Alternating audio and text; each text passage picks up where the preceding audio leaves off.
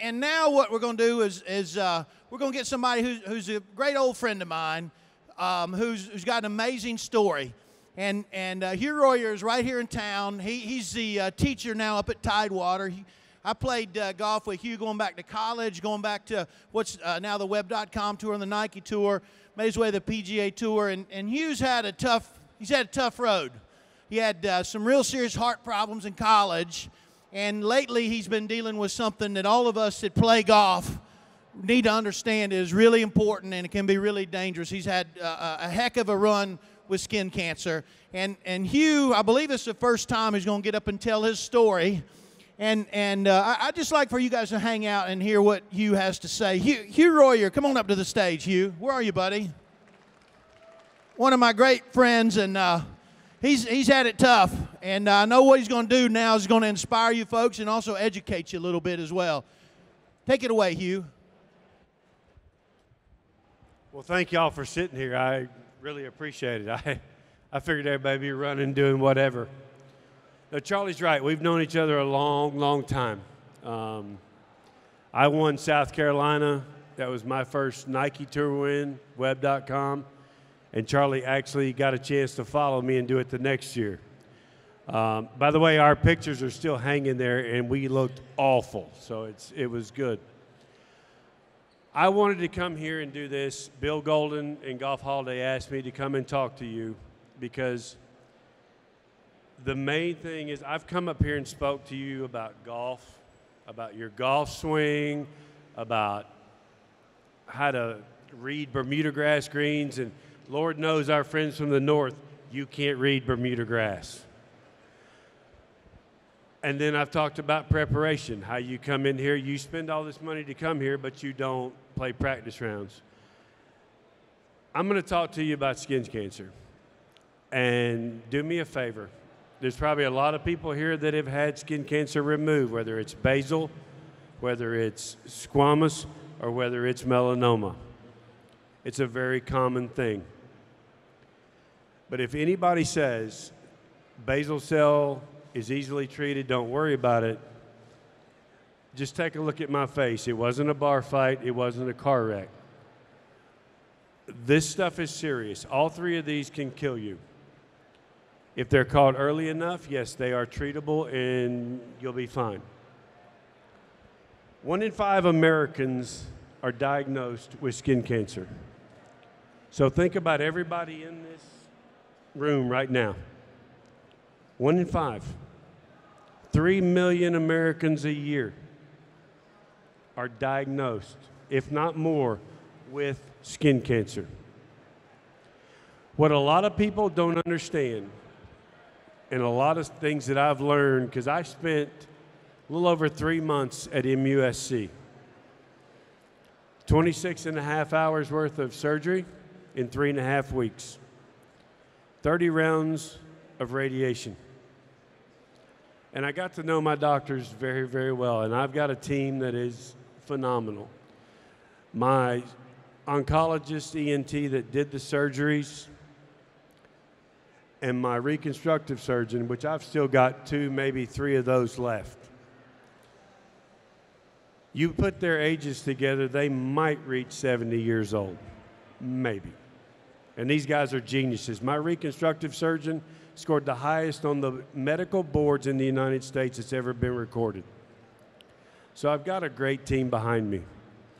But what people don't understand, and I'm talking from the standpoint of we go outside all the time. We play golf. There's a lot of people that they get in their car and they go to work and they come home. You can get skin cancer riding in your car because the sun coming through the windows. The one thing I want to say, and I don't want to get in trouble, but I've got a lot of friends that are African American. African Americans die from skin cancer 3 times more than Caucasians. You think about it. You are a Caucasian, you get a place on your body and you look at it and it looks funny. An African American person with the color of their skin, they don't see that. And by the time they catch it, it can be too late.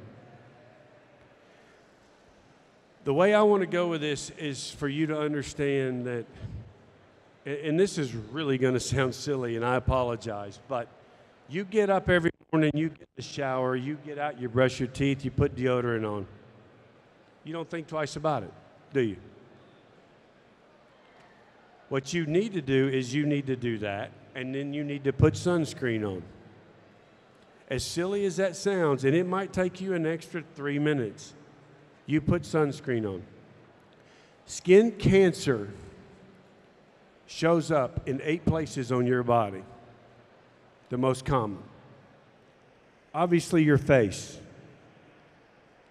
Then it becomes your scalp, your neck, your chest, your back, your legs. And then you start thinking about it, well, where else is it going to go? The soles of your feet and the palms of your hands. That blew me away. I'm like, how do I get it here? This has always got a golf club in it, or it's, you know, but the soles of your feet, I get it. You're laying on the beach, your feet are sitting up. Makes sense. My story, and I'm going to try to run through this and not dwell on it too much. I had basal removed from the nostrils of my nose. They were open lesions. They would bleed. They would stop. They never healed. They never scabbed. In 2015, went to a dermatologist, had them removed.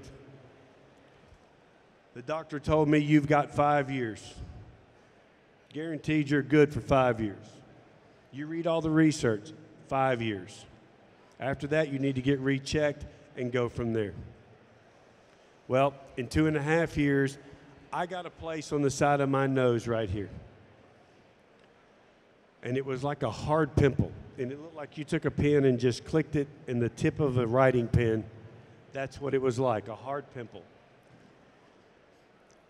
Thought about it, talked to my general doctor, general practitioner. Oh, I don't know. I don't know what it is. It's nothing. It's a pimple. It'll go away. Well, a few months later, it got bigger. When it got bigger, I started to look at it and go, hang on. Went back, because I get my blood checked every 6 weeks. When I was 22 years old, I had open heart surgery. I've got an artificial valve in my heart. I've been on Coumadin for 32 years. So I go in every 6 weeks to get this checked. I would ask him, what's going on? It's nothing. I don't know. I have no idea. So I went back to the dermatologist that I originally went to that removed the basal cell. This man had retired. He was 70 years old. He quit. The doctor that bought him out, I had to fill out paperwork. I could get back in, but I had to fill all the paperwork out. And then all of a sudden, I can't get to see this man for 3 months. So I see the PA, who's his wife, because I can get in to see her. They remove a bubble on the tip of my nose because the basal cell was here. Send it off, gets done, it's nothing. So I'm asking her while I'm still there, because this is a couple of days later that this comes back, what is this? What is this bump? I don't think it's anything. I don't know. Goes out, here's her husband, brings him in, the doctor. He looks at it, he goes, it's a staph infection. I'm like, staph infection? You haven't swabbed it? You haven't checked it? Okay, gives me an oral antibiotic and gives me the ointment, put it on a Q-tip, put it in your both nostrils twice a day. When it's gone, you should be good. As crazy as it sounds, it's a doctor. You trust them. You go to a doctor, you're going to trust them, correct? So I go and go through this, and the ointment, you're not going to cake this stuff in your nose. You put enough in there to whatever, and it lasts a good 6 months. Well, in 6 months, this has gotten bigger. It hadn't gone away. So now I'm looking at it like, I'm not going back to this guy. I'm going to go to somebody else. So luckily, my wife is a golf provider here in Myrtle Beach. So all your vacations, whatever you need, call Heather at Condo World. She's phenomenal. She sits with me, and the man she works with gets me into the so-called best dermatologist in Myrtle Beach. I go in and see this man. Now, you see me standing here. I played golf, and I've been in the sun my whole life. I played the tour 14 years. I've won 4 times on the web.com. I played the tour. Tiger and I are rookies together. You name them, I know them. I probably got them in my phone. I get in to see this doctor. He's checking all these freckles. And I got freckles. You can see them. They're all over me. He goes, you're good. You got no skin cancer. I said, what about this bump? By now, it's probably the size of, I don't know, an eraser. He goes, I've got a Titleist hat on with my Oakleys sitting up there. He goes, you wear those sunglasses all the time? I said, yes, I do. He goes, put them on. So I put them on. They fit right behind that bump. And I promise you right now on my life, this is what this man said to me. He goes, that's nerve aggravation from your sunglasses. He goes, you need to get felt pads to put on your sunglasses or don't wear sunglasses. Now, I've had basal cell here, and I've got a bump here that's growing, and it's nerve aggravation. Again, this is the best man in Myrtle Beach as a dermatologist. You're going to trust him. My wife's sitting with me. We looked at each other like, what in the Sam Hill is this man talking about? So I didn't wear sunglasses for 6 months. 6 months go by. I get up one morning, and I looked at my wife, and I said, you know,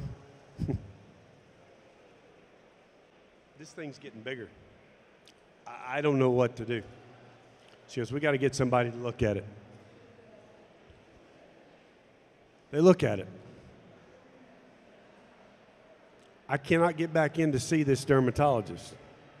They tell me 2 months. I go pick up a script one day from my doctor, run into his nurse, and I'm like, who do I need to go see? I need a referral. I got to go see somebody. She gives me the name of an ear, nose, and throat doctor here. And I will throw his name out there because this man saved my life. His name's Daniel Rosner. He saved my life. I got in through him because I went back to the dermatologist. I could not see him for 2 months. It would be June. This is the Friday of Augusta. It would be June. But I could see his PA. I saw her 8 o'clock on a Monday morning. I walk in. I'm leaving that morning to go to Hilton Head to spend time with friends of mine that play the tour and are tour reps just to get away. This lady walks in. She goes, Mr. Royer, why are you here? I said, this bump. Well, by now it's the size of a nickel. And I'm not kidding you. If I could put a picture up there, you would go, oh, my God. I said, she goes, you want a referral for Dr. Rosner? I said, please. This lady touched it, and within 2 minutes had taken 2 pictures and was on the phone. And she goes, they can see you this afternoon at 4 o'clock. I said, well, I'm leaving to go out of town. It's been a year and a half. I've chased this down trying to find out what it is. What's 3 days? I'm going to go to Hilton Head and relax. I come back, see the doctor. We go through the whole deal, sticks that long scope down my nose. By the way, that hurts like crap. There's a mass there. We're going to CT scan. That doesn't come back the way he wants it. They're going to do a biopsy. Do a biopsy, comes back basal cell. Do not tell me basal cell is treatable and it's no big deal. Okay? Do not. All 3 cancers, basal, squamous, or melanoma, can kill you if they are not detected early. Every one of them. So he goes in to operate right here at Grand Strand Hospital. It's supposed to be 2.5 hours. It lasted an hour. He walked out into the waiting room in his scrubs. My wife's sitting there with my daughter, my beautiful 16-year-old daughter, and he goes, My wife about had a heart attack. He goes, this thing is so big and so much more invasive, I'm sending him to MUSC in Charleston. On Tuesday, I was in Charleston meeting with an oncologist ENT. On Wednesday, I had surgery. It lasted 7.5 hours. He walked out and he goes, I need an MRI. We don't know how far this is going. This is basal cell. It's not supposed to spread to any organ in your body, and it's running down this orbital optical nerve right here right here.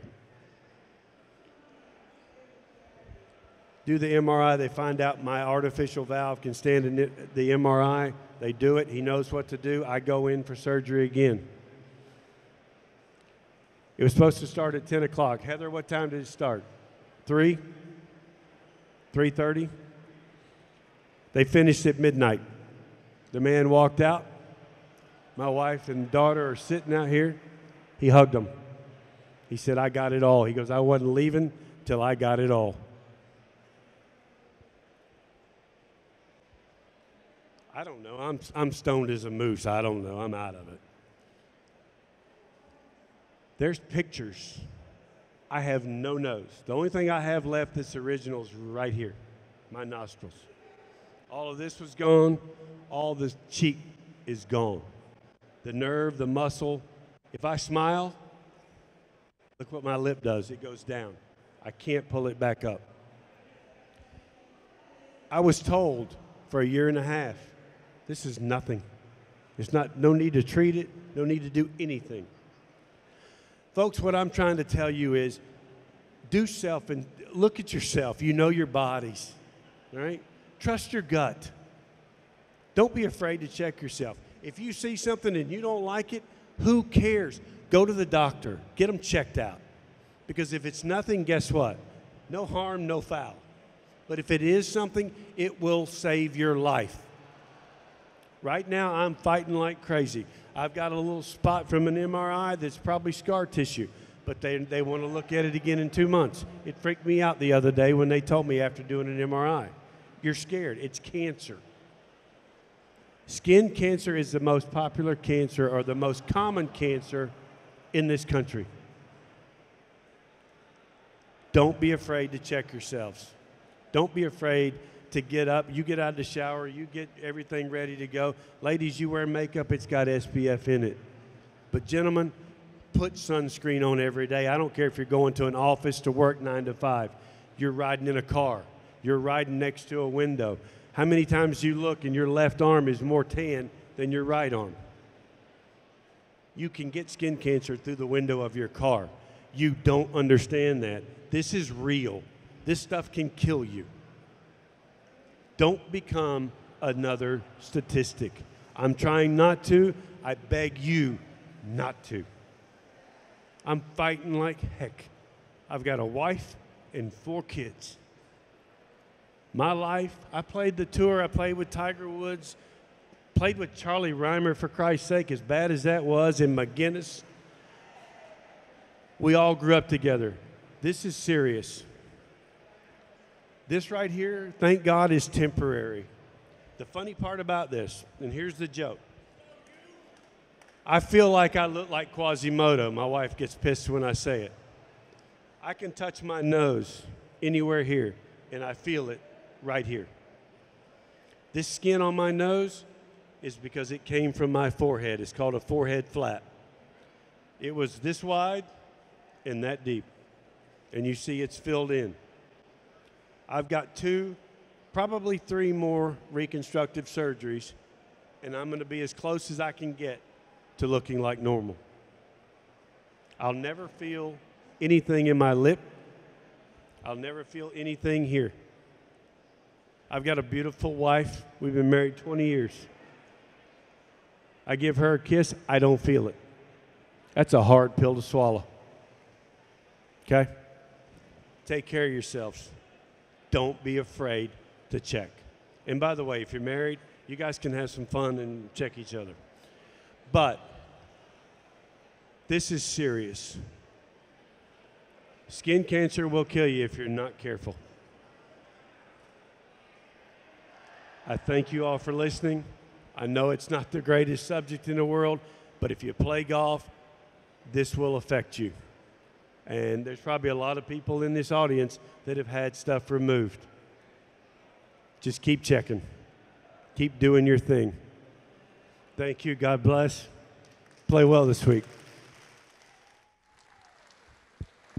Hugh, thank you, buddy. I really appreciate it. Hugh Royer is a great friend. Got a lot of people who love you, praying for you. I'm one of them, buddy. I appreciate it. On the bright side, you didn't look too good before you started having this surgery anyway. Well, that makes two of us. Thank you, Hugh. You're welcome.